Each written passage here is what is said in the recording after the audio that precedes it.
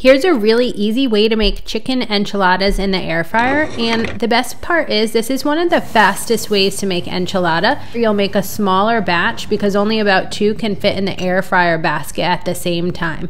So you can print out my recipe for making this homemade enchilada sauce. It's so good. I'm gonna pile on some enchilada fillings inside the flour tortilla, head over to your air fryer basket, add some olive oil on your enchiladas right in the basket, and then add the sauce on top, some cheese on top, and air fry them at 375 degrees Fahrenheit for 5 to 10 minutes.